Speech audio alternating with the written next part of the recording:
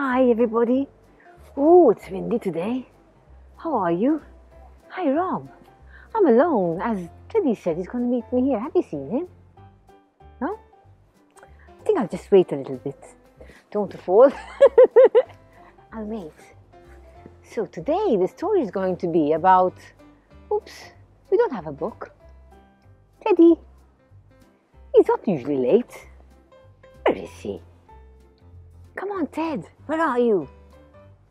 Oh, let's have a look. Maybe he fell asleep somewhere. Let's see. There he is. Hi, Ted. How are you? I'm going to read the story. Shall I wake him or not? Shall I wake him? Okay. Ted. Oh my goodness. He's so heavy.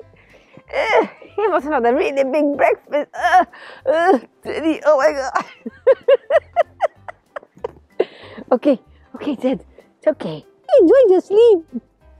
Okay, I found a great seat for you. Oh my goodness, this is hard work. The tree. Ted, when did you get me? My goodness. Teddy likes it here because it's kind of mysterious. Okay, so what story shall we read today? These stories are by Ladybird, as I said before. Which one? Oh yes, Teddy likes, obviously we know why, the story of Goldilocks and 3 bears. So are you sure, Chef? Here it is. Okay, Teddy approves. Okay, so Goldilocks and the 3 bears. I used to love this story when I was young, a long time ago. Okay, so my eyes on, because you know, I do have a bit of problem there. Once upon a time. Okay, Teddy wants to be closer. Come, Ted, come. Oh no, but you can't fall asleep all the time.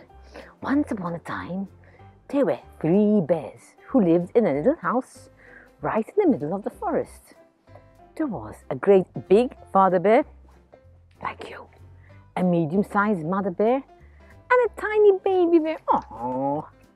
One morning, Mother Bear made a big pot of porridge and put it into 3 bowls. Doesn't like porridge, she prefers granola. But the porridge was much too hot to eat. We will leave it cool while we go for our early morning walk, said Father Bear. When we come back, it will be just right. So off they went into the forest. Da-da-da, da-da-da. Nearby, there lived a lively and very naughty, mischievous little girl. She was called Goldilocks. Why was she called Goldilocks, you think? I think her hair was nice and gold. What do you think? Her hair's gold? No, it's brown. Because she had long golden hair. That morning, as she was passing the 3 bears' house, Goldilocks saw that the front door was open. I'll just have a little peep inside, she said to herself. As soon as she saw the porridge, naughty Goldilocks rushed over to taste it. I do feel rather hungry, she said. But the porridge in Father Bear's big bowl was still too hot. And the porridge in Mother Bear's medium-sized bowl was lumpy. We don't like lumpy, eh? No. At last Goldilocks tried Baby Bear's porridge. It was just right, so she ate it all. Oh my goodness, that's terrible. After that, Goldilocks decided that she would like to sit down.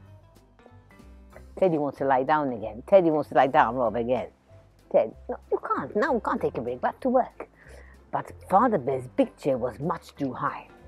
Next, she sat into Mother Bear's medium-sized chair. This one is much too hard, she grumbled. At last, she found Baby Bear's tiny chair. It wasn't too high. It wasn't too hard.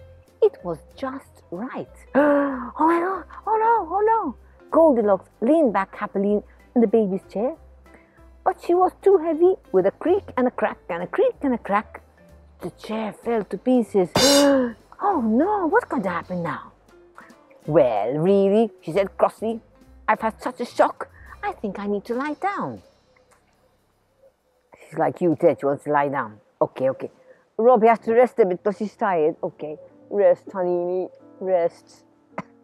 So Goldilocks went upstairs. She tried Father Bear's big bed, but it was far too hard. and Mother Bear's medium soft bed was far too soft. "Now, this is comfortable," said Goldilocks, sitting into Baby Bear's little bed, and she fell fast asleep. Oops, I'm sorry, Rob. Sorry about that. Then, I have to work. I have to read the story for the children. Before long, the 3 bears arrived home from their walk. "I'm ready for my breakfast right now," said Father Bear. But when he got to the table, he cried out in surprise, "Somebody's been eating my porridge." "And somebody's been eating my porridge," said Mother Bear. "I wonder why they didn't like it." "We know, it was lumpy." "They must have liked mine," cried Baby Bear, holding his empty bowl. "Someone's been eating my porridge and they've eaten it all up." "Look," said Father Bear, "someone's been sitting in my chair." "And someone's been sitting in my chair," said Mother Bear. "Someone's been sitting in my chair," cried Baby Bear, "and they broke it." Oh, poor Baby Bear. The 3 bears began to search the house. Upstairs, Father Bear looked around. "Someone's been sleeping on my bed," he said. "Someone's been sleeping in my bed," cried Mother Bear, because the beds are in a bit of a mess. "Oh no!" screamed Baby Bear. "Someone's sleeping in my bed and she's still there." At the sound of Baby Bear's voice, what? Teddy likes Baby Bear's bed. We'll go and find one in the woods. Goldilocks woke up. The first thing she saw was Father Bear looking very cross. Goldilocks jumped up in fright. She ran down the stairs and out of the house as fast as she could. "I don't think she'll trouble us again," said Father Bear, smiling. And she never did. Oh, that was a nice story, eh? Now I have to leave you because Teddy has to continue his little nap. Because all that talk about beds and food and cereal and porridge, So from this beautiful place, garden, with all the little birds chirping, and it's very, very windy. Thank you once again for listening to our story, which was by Ladybird, like the story before. And special thanks to Robert Camilleri and Naomi Gradil. Bye.